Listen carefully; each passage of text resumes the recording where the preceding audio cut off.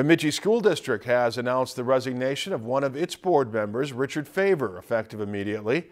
Faver was first elected to the board in the early 2000s. He submitted his formal letter of resignation late last month.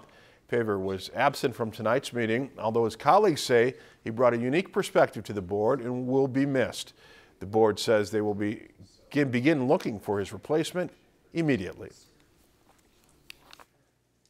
We would be asking people to submit kind of an application, which would involve a letter of interest and a resume that would describe, what their history is in terms of community service, why they're interested in being on the board, and what skills and abilities and strengths they would bring to the board.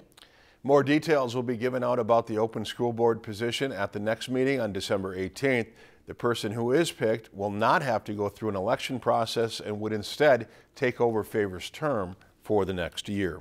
If you've enjoyed this segment of Lakeland News, please consider making a tax-deductible contribution to Lakeland Public Television.